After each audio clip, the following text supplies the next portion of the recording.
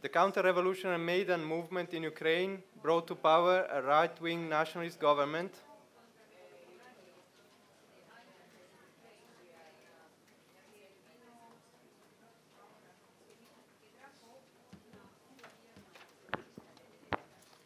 which contains far-right neo-fascist elements.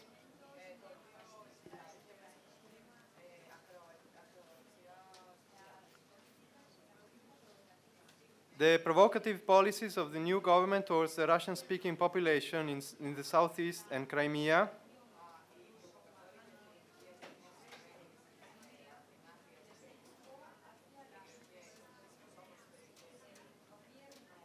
pushed them towards secession.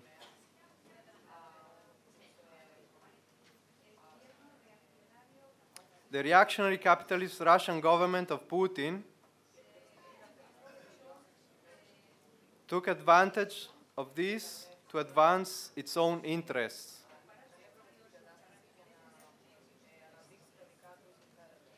The Yatsenyuk-Turchinov-Poroshenko government, with the full support of Washington, London, and Berlin,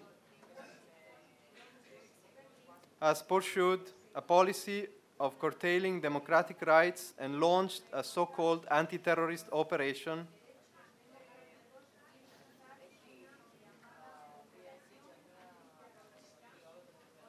against its own people in the Donbass, including the bombing and shelling of civilian areas.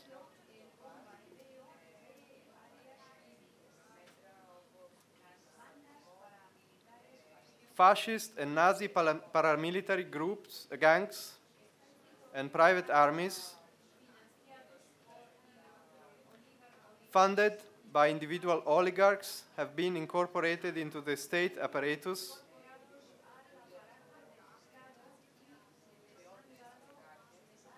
and given impunity for their violent activities. Left-wing communist and trade union activists have been attacked, kidnapped, and murdered. Their offices assaulted, looted, and burned down, forcing their organizations underground.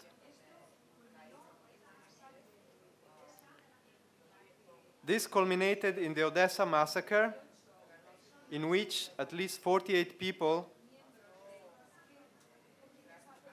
including members of the Communist Party, Komsomol, and Borodba, were killed at the hands of the fascist paramilitary gangs. A legal assault has been launched against the Communist Party of Ukraine, an organization which received 2.6 million votes in the last parliamentary elections,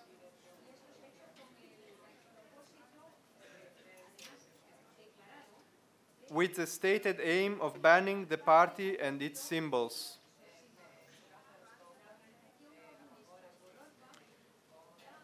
The communist organization Borodba has already been forced underground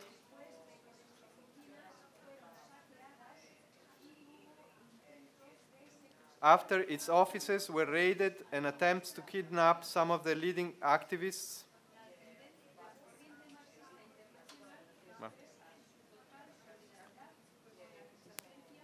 and there were attempts to kidnap some of their leading activists.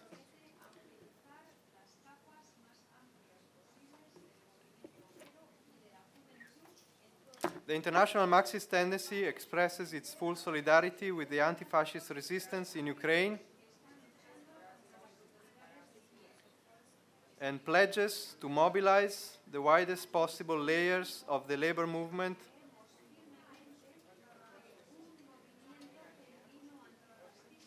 and the youth worldwide to defend the democratic rights of those struggling against the Kiev authorities.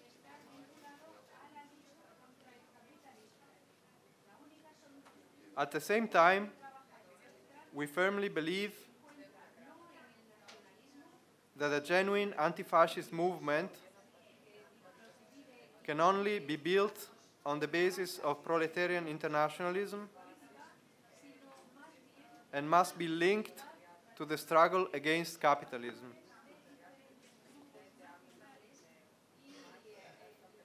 The solution for the working people of Ukraine lies not in nationalism, neither Ukrainian nor Russian, which divides them and allows the oligarchs to impose their policies,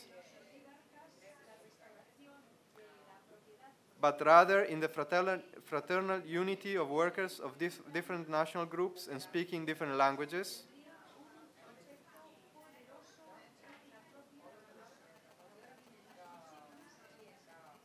based on the recognition and respect of their cultural and linguistic rights.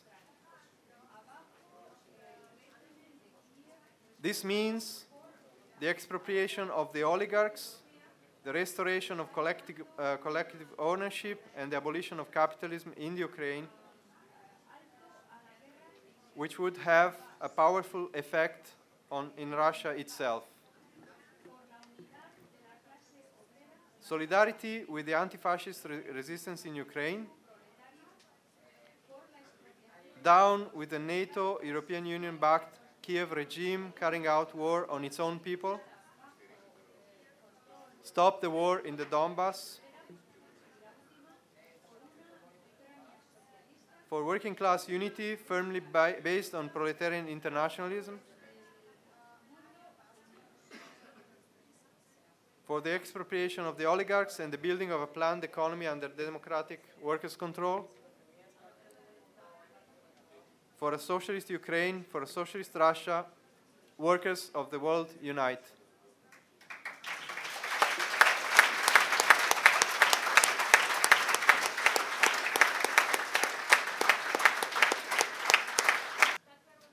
We should vote it. Delegates in favor, please show.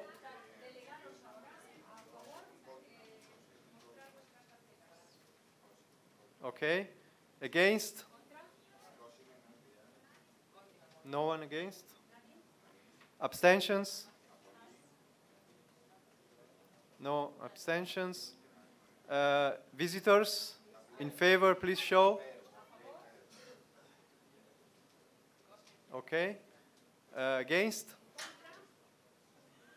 No one against. Abstentions? That's unanimous. So the resolution is carried.